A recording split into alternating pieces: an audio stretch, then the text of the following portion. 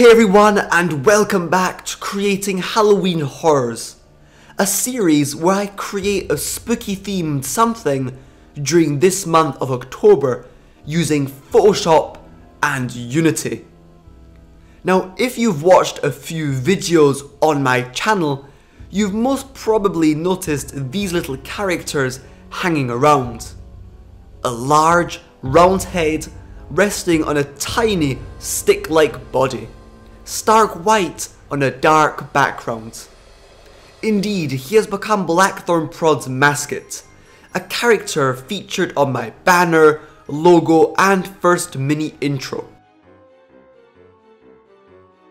I also use him to illustrate what I say, or in the case of the C# Fundamentals series, hosted by my brother Liam, help teach in a more interesting visual style. It felt only right to dedicate one of my Halloween horror videos to this now iconic BlackthornProd figure. So having drawn him hundreds of times, I drew his first pose in just a few minutes.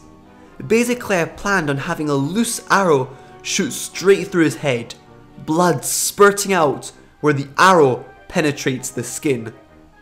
A few seconds later, the now dead mascot would mutate and come back to life as a green, yelling, shaky zombie. In Unity, animating a character's transformation wasn't very difficult, having already done it for quite a few of my other horror-themed creations.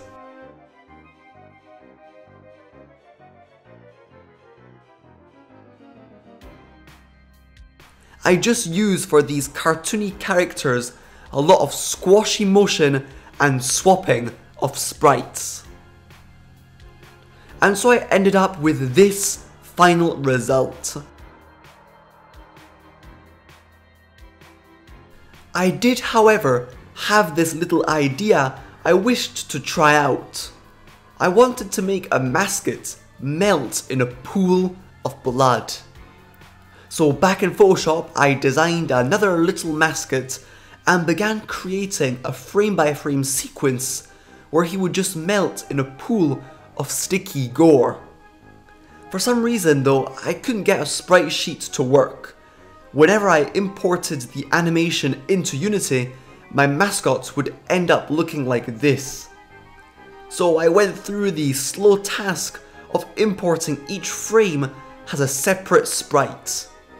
In Unity, I then executed the animation and made the mascot go from his snow white colour to a deep, violent red. And this is the final result. So 2 for the price of 1. I hope you enjoyed the video and found my Halloween mascots interesting. I'd love to hear which mascot animation you found the coolest. Okay, I look forward to seeing you on the 31st of October, Halloween Day, for the final episode of the Creating Halloween Horror series. Once again, thanks so much for watching.